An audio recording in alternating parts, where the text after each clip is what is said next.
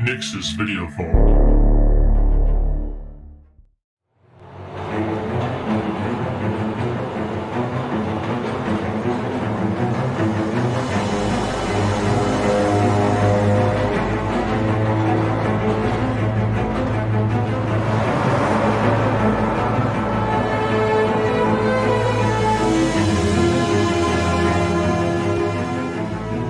Welcome to Hidden Gem Horror, Episode 1.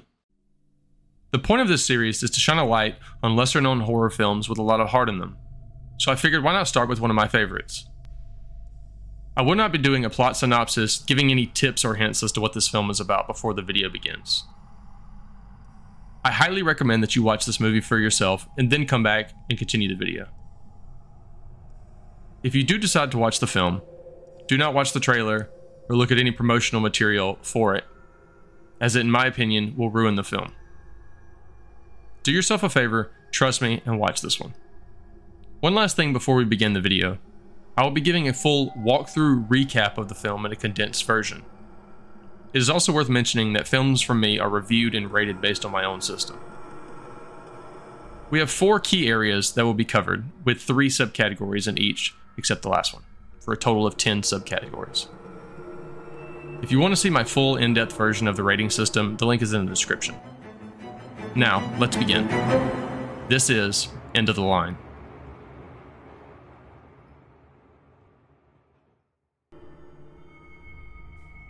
The film opens in a dark subway. It's here that we meet our protagonist, Karen. She is riding the subway to an unknown destination. She looks around the subway car and notices there are a few other occupants with her. She has an envelope with her from a woman named Vivian, with some interesting text on it. Keep that in mind, we'll circle back and discuss that later. Let's find out what's inside the envelope.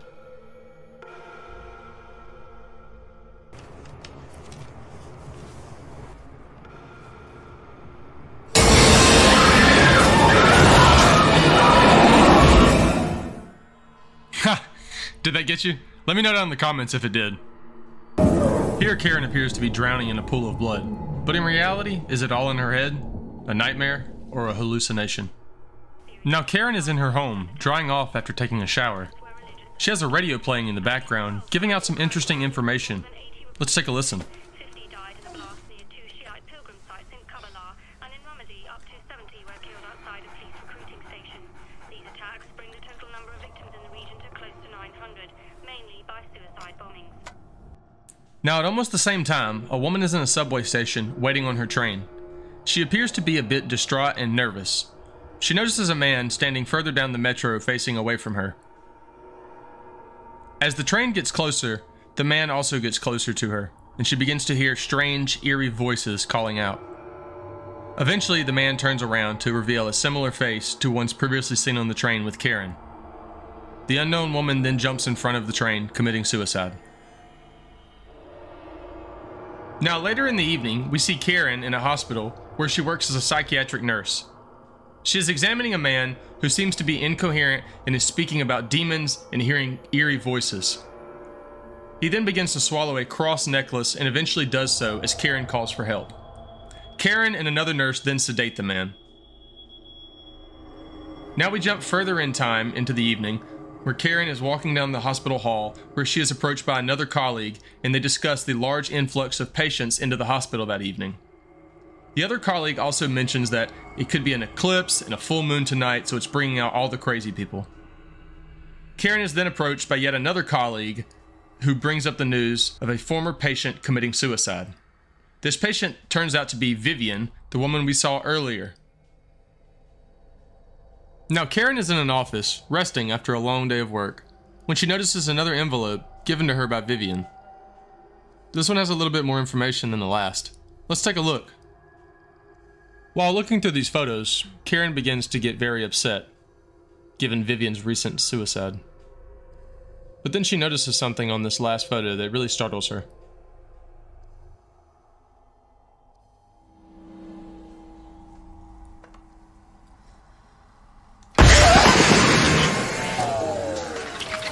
Sorry, miss.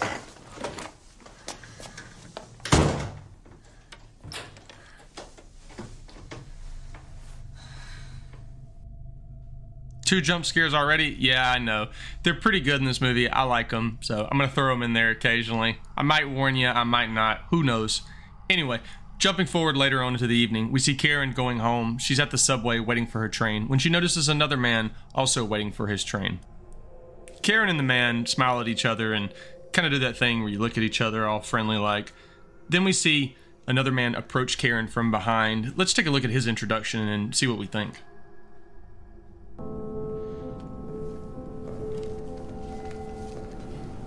Hey. Hey, I'm talking to you. You got a cigarette? No, I don't. Oh, come on, just one cigarette. Look, I don't have any. I don't smoke, okay? Oh, well, don't be afraid of lung cancer. You gotta live in the moment, pretty lady. Carpe diem and shit. Enjoy it now, because I might not be here tomorrow. What you reading? Look, you can have it. I'm finished. Hey, what's your name? Oh, that's all right. You don't have to tell me your name. I already know it. Cunt face. The unknown man then fakes a conversation with Karen, pretending to know her in order to save her from the creep currently harassing her. Later on, it is revealed that the creep's name is Patrick. This deters Patrick, and he then walks away. Karen and the unknown man then walk to the other side of the subway station, making small talk. Eventually, she tells him that she has had a long day and does not want to conversate.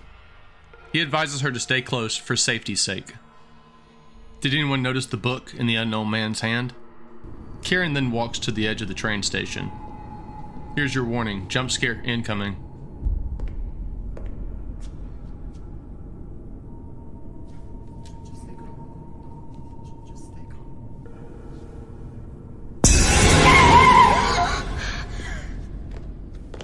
You alright?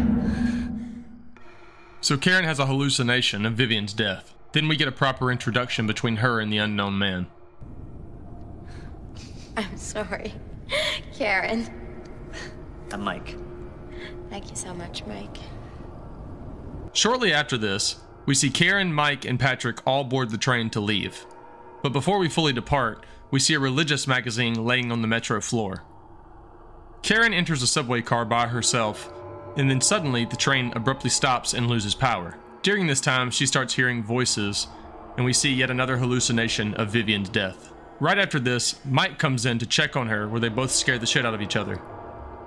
After scaring each other, Mike and Karen then have a conversation about how they were both unable to understand anything the conductor was saying on the intercom, and they make remarks about how terrible the intercom system sounds. Karen says she's been hearing things outside of the train and asks Mike if he hears the same, to which he responds he doesn't. They wait for a moment, hear another noise, and this time Mike says he does hear it. They both get up and look out the window to investigate. During this time, Betty comes in to meet Mike and Karen. She begins to make conversation with them, until she gets a notification from her pager. Once she sees the message, things change very quickly.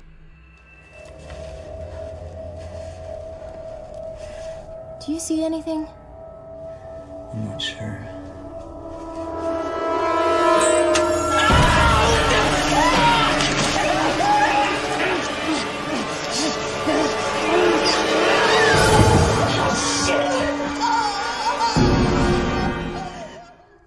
Karen then pleads with Betty to put the knife down, but Betty doesn't listen to her.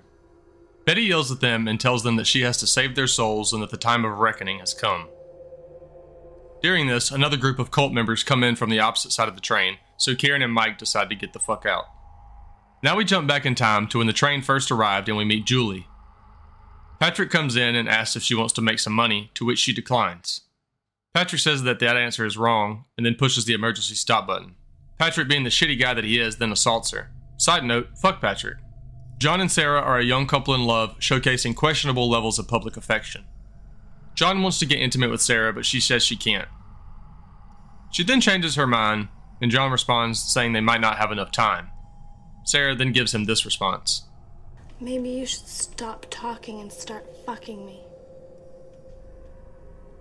The train conductor goes to see who pushed the emergency stop button and walks past more cult members.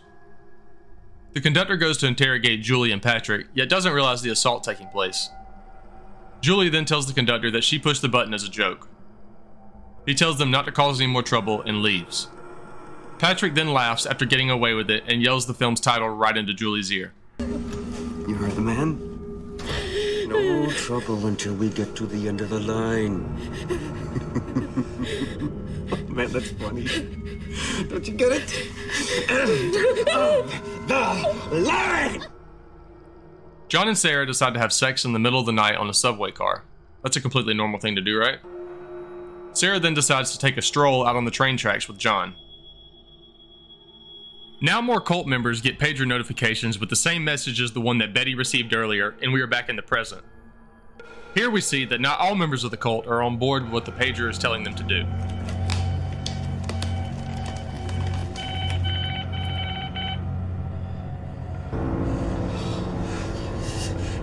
It's gotta be a mistake.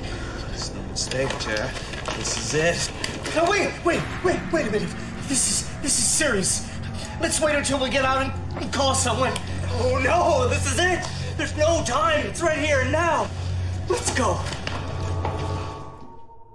The conductor radios a maintenance member named Davis, telling him that the train should be operational and be running again soon. We cut back to see Julie still being assaulted by Patrick. Patrick then gets the same pager notification as the others, and while he's distracted, Julie reaches for the pepper spray in her purse and uses it on Patrick.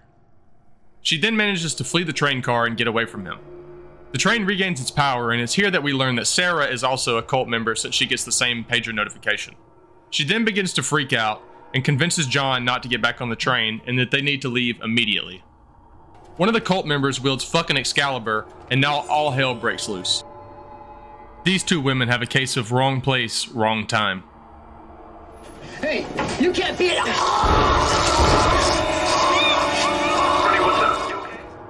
That's a brutal way to go out if you ask me. The two unknown women on the train are then savagely killed as the cult members tell them that God loves them. Julie then runs into the same car as the killings are happening and immediately 180s out of there.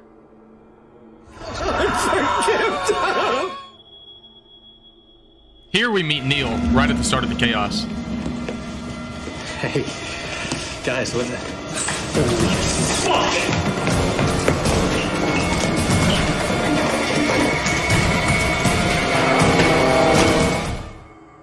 Back in the other train car, after killing the women, the two cult members confront Jerry as to why he didn't help. Suddenly, one of them begins to flail and convulse on the ground. The other man then saves him by killing him, releasing him from quote-unquote demons. Jerry is then pressured into joining him on this mission, which he reluctantly does.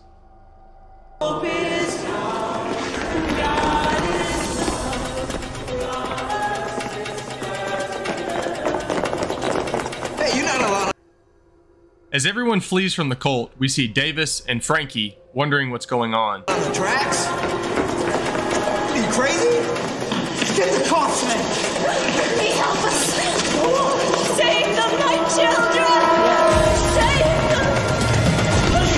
them! The group makes it to a maintenance room to seek safety from the cult with them right on their heels. Once inside the room, Neil immediately tells Davis to call the police, but the phone doesn't work. Neil then asks if anyone has a cell phone, to which Sarah responds saying yes, but she has no signal, unfortunately. Neil then asks Davis if the door is solid, and he responds saying yeah. Smart moves for Neil, I would say. Listen well, my Betty son. begins to speak to them through the door. Let's hear what she has to say. You will open this door and let us do God's holy work before judgment is passed on your soul. Jesus Christ, man, they're fucking nuts. This is your Betty is life. definitely off her rocker. Look, lady, we're not coming out, okay? And the cops are gonna be here soon, so you and your friends should just get the fuck out of here. Tell him, John. Neil listens and doesn't hear anything, so he believes that they have left. Karen then asks Frankie for first aid for Mike's wounds. I'll get it. Somebody want to tell me what the fuck's going on here? They're Voice of Eternal Hope members. Thank you. They got a message on their pagers and just started attacking. Julie tells Davis to use his pager and find out if the cult is still outside. He radios Bernie, the conductor, and gets no response. John then tells him that he's gone. Neil tells Davis to check the TV, but every channel only shows the same thing.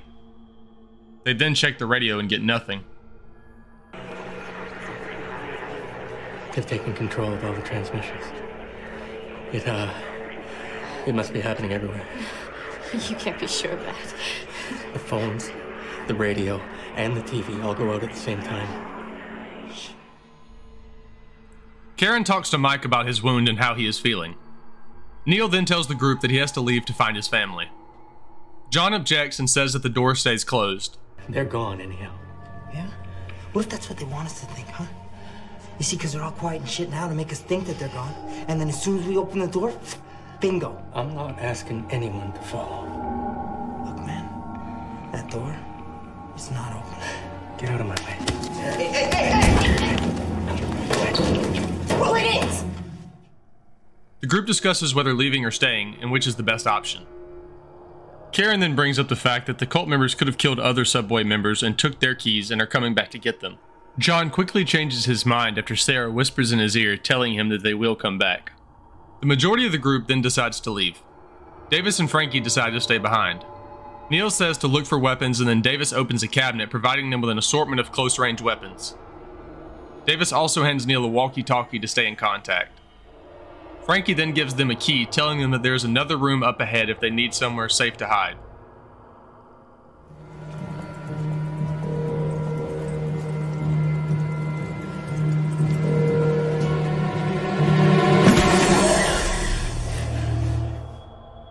Neil checks the stairs to make sure it's clear, and the group begin to go back into the tunnel. Julie suggests going back to the tracks, but Neil says it will be easier for the cult to find them. So they decide to stick to the smaller tunnels, and eventually they will reach the next station. Shit, what if they have guns, huh? We're not gonna stand a fucking chance. No, they won't use guns. Only swords and daggers. How do you know that? Blades are symbols of their faith. Guns are impure. Yeah? Well, if I see any of those motherfuckers, I'm gonna ring their symbol. Ping! Hey, look, we only fight them if we have to. I know a lot of people who are Voice of Hope members. They're good people. Decent. Neil sure seems to know a lot about the Voice of Eternal Hope. Julie then tells them not to talk so much as the sound will carry. We cut back to see Davis and Frankie still holed up in the room. They discuss whether or not they made the right decision by staying. Frankie then says he hasn't eaten much and Davis offers him some food. As Davis goes to get the food, he hears a pager going off in Frankie's locker. He then asks Frankie to explain himself. We jump back to see the group in the tunnel.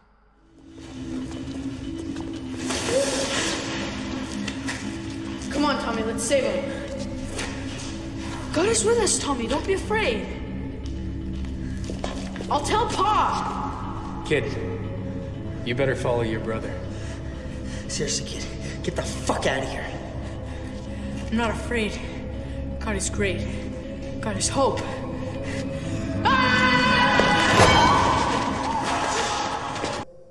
The kid takes a nasty hit to the head and eventually dies in Karen's arms. He was just a kid. He's a kid with a fucking knife. Like, look, I didn't want to, but I'm... Hey, you did what you had to. Neil tells the group regardless of kids or not, they will get out of there, and they progress further into the tunnels. We once again cut back to Davis and Frankie. Davis wants to know whether Frankie is one of the cult members or not. He makes Frankie open the locker and he checks his pager. The pager says to do your duty. Frankie tells Davis he joined after he met his wife, but then tells him he would never hurt anyone. Davis then kicks Frankie out of the room. We see that the group is still traveling the tunnels.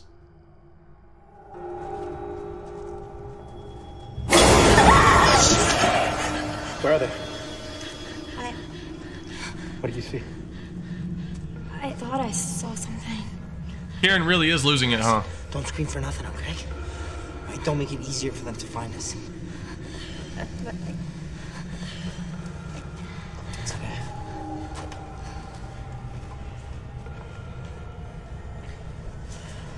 Did you see something?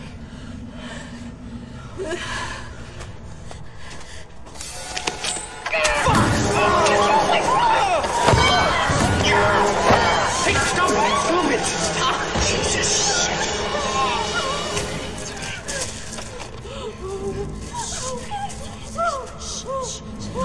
He's still alive. Just leave him. Well, you got a better idea. We can't take him with us. He's hurt. Come on. John. Come on. Frankie pleads with Davis to be let back in. Davis tries reaching out to other maintenance members but gets no response. Open it. They might be in there. We have to help him. Okay, but make it fast. I want to get out of here. Yeah, amen to that. Okay. You open the door. Everyone else, in attack position. Ready? Go. Jesus fucking Christ! This isn't what it looks like. No, I surrender. Please don't hurt me. Look, I cut up a Hope member as well, and I had a really good reason to. So if you just give me a chance and let me explain. Please. Get up. Get up. Get up! Sit in that chair. Well, look who is back. Find something to tie him up.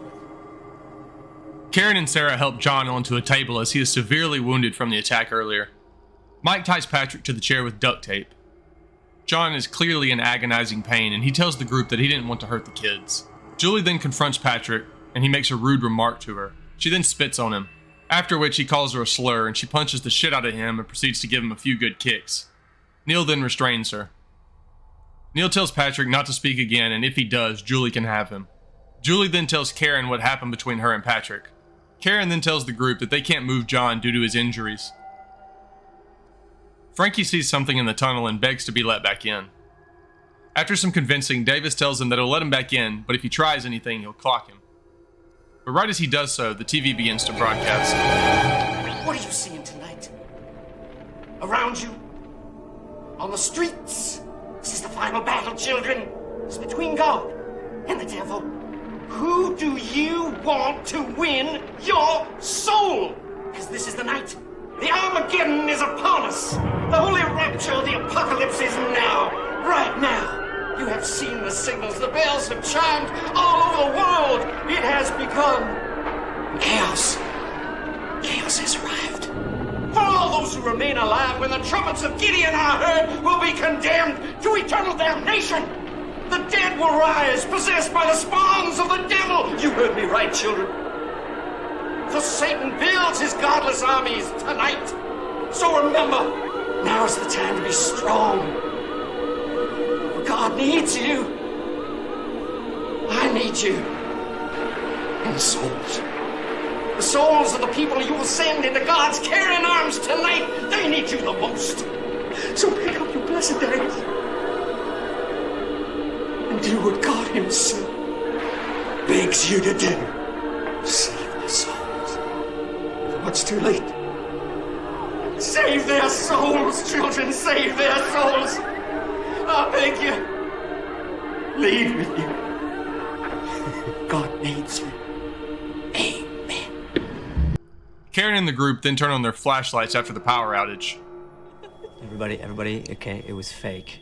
Those images he showed, they're not real. He attacked the TV station, now he's got control of the board, so he can... What about all those people dying? They're just special effects, okay? They're not real. I really hope you're fucking right, Mike. God, the guy's a nutcase. Don't tell me you actually believe in this wrath of God bullshit. You seem very sure of yourself. Okay, buddy. If you know something, now's the time to spill it. Well, you see, I like to keep an open mind. I mean, what if the Reverend's actually right? Patrick explains that's why he was cutting up the bodies to prevent them from coming back. He then further tells them that he wants to have some fun with it and that the other cult members are too serious. No time to get intimate with the lovely ladies. I just want a little action before I go. I mean, can you believe it? I'm still a virgin. Charmer like me. So how about it? You want to pop my cherry?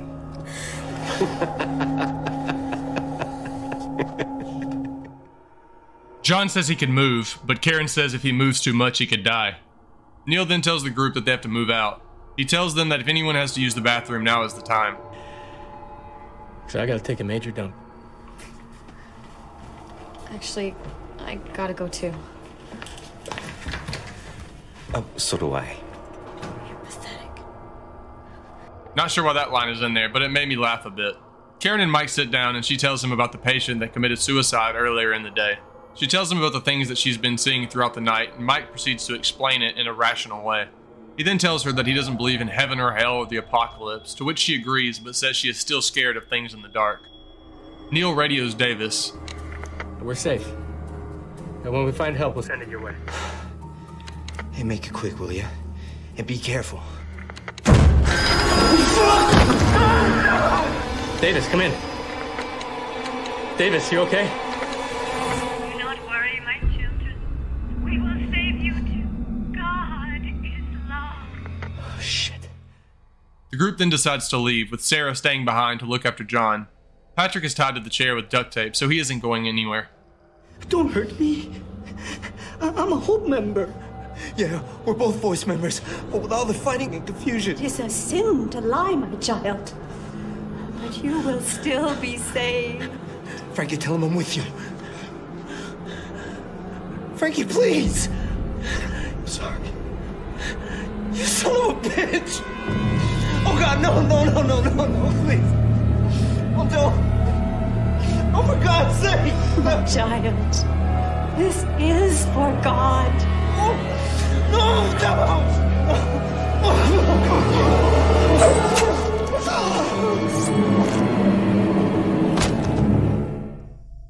Poor Davis, man. The cult then turns their attention to Frankie. They bring out his wife, and they have a tender yet unsettling moment together. Betty tells Frankie that he has to prove his faith by saving Brenda, his wife. She begs him to kill her, telling him she is plagued by the devil and demons. Frankie is very resistant, saying he can't do it. Brenda then stabs him several times. The cult then takes turns stabbing Brenda. Even Jerry stabs her. They lay Brenda down next to Frankie. They even cut out her baby and place it with them before stabbing Frankie in the heart. What an absolutely heartbreaking way to die, seeing your wife and child killed before you. Back with the group, we see them traveling down another tunnel trying to find freedom. Patrick talks to Sarah, telling her he knows her from the church. Turns out Patrick is a high-ranking member of the church. He tells her to untie him since the other cult members will be coming soon and it could look real bad with him being tied up. John then tells him to fuck off. Patrick tells her he knows that she has been intimate with John. He threatens to tell the other cult members about her sin and she will be damned for eternity. Sarah runs off to the bathroom, getting sick. She then begins to clean herself with soap while crying.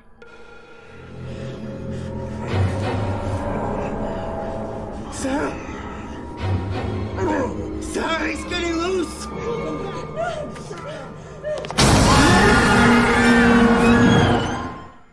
Sarah helps Patrick get loose. Patrick then tells Sarah to save John as he pleads for his life. Sarah can't do it, but Patrick plunges the knife into John, killing him. The group hears a woman scream and assume it could be Sarah. Patrick then proceeds to assault Sarah, but is interrupted by the cult. Patrick then immediately snitches on her and says he was bewitched by her. Betty asks for the truth and Sarah breaks down crying. She is then stabbed and killed by Patrick.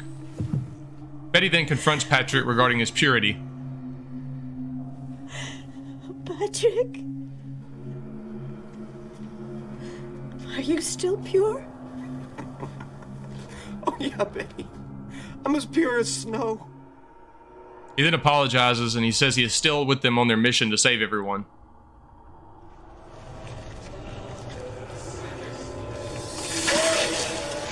Don't come any closer. We'll kill you, I swear.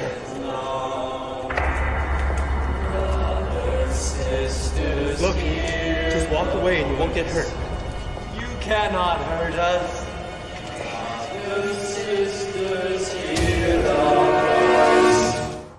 Julie and Karen manage to down one cult woman as Mike is overpowered and stabbed from another cult member.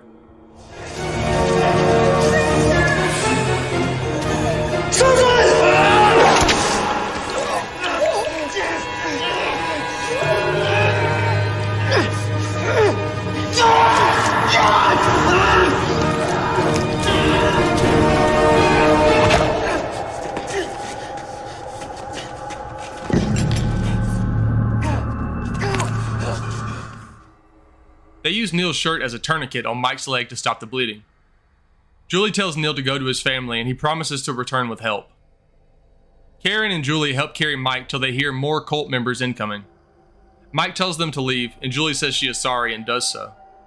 Mike and Karen share a tender kiss, and as Karen leaves, Mike tells her to make a lot of noise as she rounds the corner, and she does. Karen goes down a dark tunnel as she is chased by the cult. Patrick sees her shadow and instructs the cult members to go a different way, and he heads in her direction.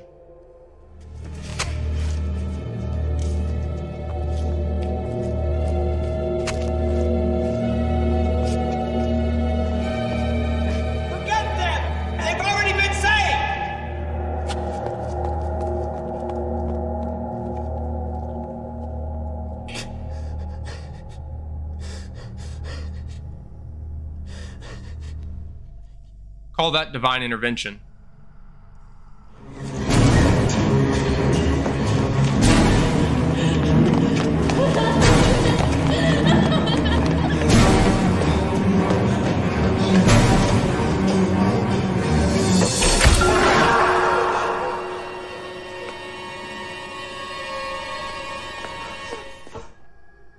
Neil makes it to the surface, and Karen gets stuck in a dead-end tunnel. Julie makes it to a train, but finds a locked door as the cult approaches her. Neil is at the entrance of the subway and witnesses the chaos also happening outside.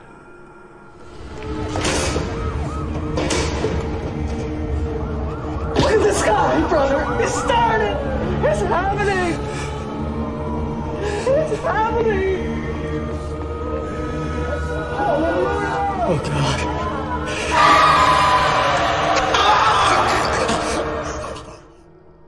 Neil dies in Betty's arms after a stab wound to the spine. You motherfuckers! Come on! Stay the fuck away from me! Fuck you! Stay the fuck away from me!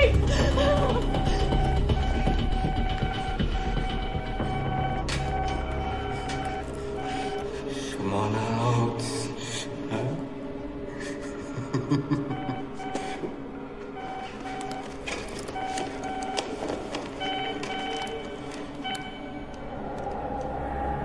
Oh.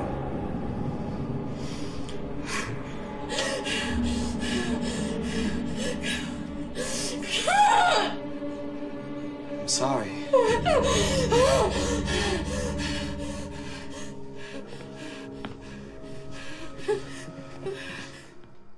The cult then lets Julie live following the pager message and take pills to kill themselves. Jerry says he can't do it, but they say they will force him if he doesn't, so he reluctantly gives in. Brothers, sisters, hear the voice. Hope is God, and God is love. Brothers, sisters.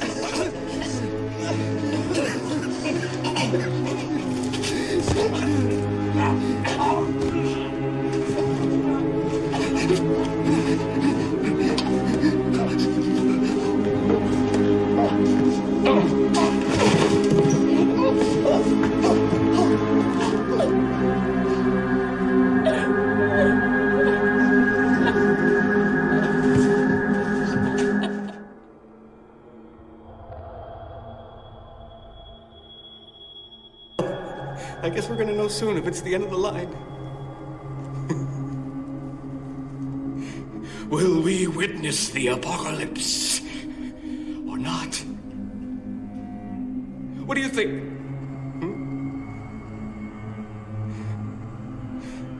You know,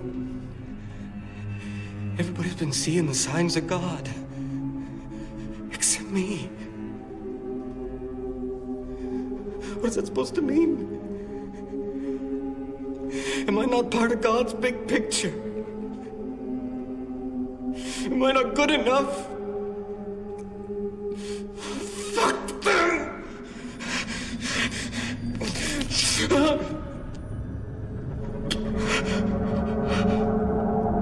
Patrick sure has a lot of issues.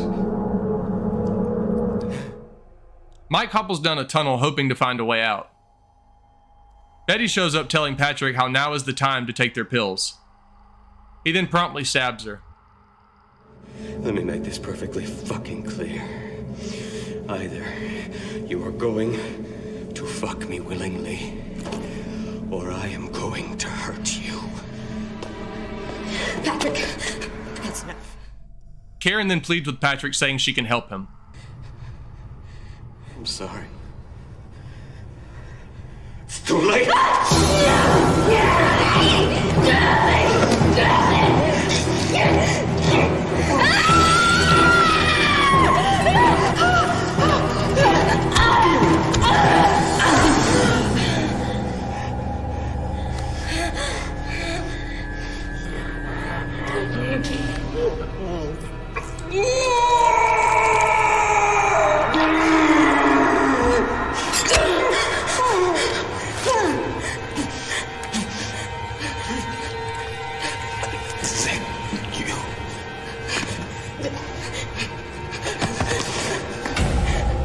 Finally, I can say good riddance, Patrick. Betty is still alive and tells Karen the end times are coming. She then swallows her pill and dies. Julia is still on the train when all the power goes out and eventually her flashlight as well. What a terrifying moment to be in. Mike is still going down the tunnel when he comes across the kid from earlier. The kid blames him for everything and is about to try and kill him when he sees something behind Mike. The kid then runs off and Mike looks back to see what he saw.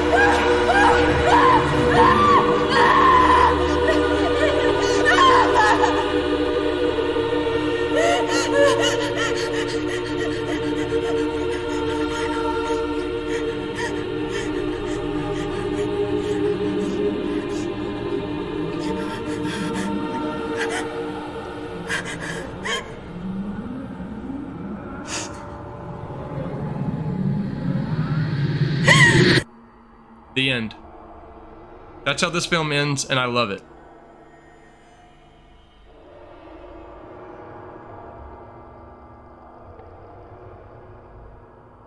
Before I dive into the review, let's circle back to a few things I mentioned earlier on in the video. First is the envelope that Karen has with the words Claviceps purpurea ergot. This is a fungus that affects grain and rye. Once humans ingest tainted products with it, there have been reports of hallucinations. During the Middle Ages, there were epidemics caused by ergotism, commonly known as St. Anthony's Fire. This is also a possible reason for what would later be known as the Salem witch trials. If you are interested in learning more on the subject, the link is in the description. Secondly, the radio broadcast is particularly important as it sets the stage that the cult has already been doing missions to some degree as indicated by the high death count. Finally, the last thing I want to mention is the book Mike has in his hand earlier on into the film. This book is Carl Sagan's The Demon-Haunted World. Now, I haven't read this book, but the synopsis has the goal of the book to explain the scientific method, critical and skeptical thinking to everyday people. This honestly fits Mike's character very well once you know this. There is an extensive article I will link that goes into detail about the book below. I would recommend checking it out. Now let's give it a review and discuss what I like, dislike, and felt could be improved. At the end of the review, I will assign the film a blood drop score of 1 through 10 depending on how I felt it did in each area covered. I promise I will discuss the end of the film. Let's start with the film basics. Music and sound. The soundtrack played excellently in building tension, providing subtle yet important effects, and I absolutely love the opening intro to the film. Martin Gaudier is the composer for the film, and I believe he did a fantastic job on it. A perfect blend of dark, otherworldly, and religious tones are used throughout the film. There are several high-tension parts of the film that are elevated purely off the audio used. Here's an audio clip from the credits of the film. This is a song sang a fair amount throughout the film by various cult members, and it's just great. And God is love, brothers, sisters, hear the voice. Editing and effects. Overall, I really enjoyed how the film was edited together and broken up into pieces. It worked really well in keeping you invested in each character and where they were at each point. At no point was I left scratching my head wondering why they cut there. The effects in this film were great. A ton of practical effects were used in the creation of the creatures seen throughout. The decapitation scene, the axe scene, and a lot of the stab wounds just looked phenomenal. I'm unsure too as the budget of the film, as I was unable to find any information on it. But the director Maurice Devereaux did an excellent job with what was available. Cinematography. This one can always be a touchy subject for some people. I really liked how they didn't cut away from shots and held them for a while. There were some great shots in the film from various angles, and overall it did good. Nothing unseen before, but that's not a crime. On to story and characters. Acting. This is a lower budget film, so acting can vary, but standouts were Tim Rozan as John and Robin Wilcock as Patrick. Both these actors did a great job at adding believability and depth to their respective characters. I really enjoyed John throughout this film, and Tim just did a fantastic job. Robin Wilcock as Patrick provided an unsettling and love-to-hate-them performance as Patrick. A character you really hated and wanted to get killed. Dialogue. The dialogue throughout the film was pretty straightforward and can definitely be seen as real as to what would happen with characters in this situation. One minus is the bathroom part, but I get why it's there as comedic relief, but it just felt a bit out of place for me. There's a lot of arguing as to who I can trust and do I have faith in this person, and it adds a lot of depth to realism in my opinion. Story and characters. Plot. I really like the plot of the film. It's nothing that hasn't been done before, but not quite in this way. The whole cult members try to kill people and save them angle, that's been done. However, the execution is really on point throughout the film. These people are in a fight for their lives and it's between hiding or fighting. I love the fact that it's set in a subway. It adds so much to the claustrophobia aspect. There is no easy way out. On to directing. Director's vision. I really feel as though the film had a clear vision going into it with an end goal in mind. Some films feel so disjointed, but not this one. The director knew what he wanted to create and did it. I really enjoyed the style and overall direction the film had. Who is the audience? Obviously this film isn't for everyone. Honestly, I feel as though this film is really mainly for the hardcore horror fans. Those who like all aspects of the genre. The pace and overall plot arc is a tad different from standard films as the build-up is long and it doesn't flow into the typical plot model. I do believe this film achieved for what it set out to be. This is one for the horror fans by a horror fan. If you enjoy gory kills, cults, and subways, then this is for you. Lesson and theme. The overarching theme and lesson would be faith and trust. Faith in your religious beliefs, trust in others. Throughout the film, faith and trust are on firm display in most scenes. The characters don't know who to trust, or if the faith in the cult is the right thing. I love this being reinforced throughout the duration of the film all the way to the very end. And finally, the hidden gem horror factor. This film to me is remarkably unique. An interesting and original idea executed in a stellar way. The film is not perfect, but nothing is. But for what it is, it's damn close. As for the ending, I love it. I love the idea of the cult being right. Well, let me explain a bit. It's meant to be purposely left open to interpretation as to whether the demons in the end are real or not, as Karen has hallucinations throughout the film. However, what makes me believe that the demons are real is in fact that she still has shadows on her face after she reopens her eyes. This could just be an error, but I don't think so. If it's meant to be a hallucination, then the actors could have just left the frame to not cause shadows. So this leads me to the conclusion that at the end of the film, the voice of Eternal Hope was right. Not right about killing everyone, but right about the apocalypse. As for this film,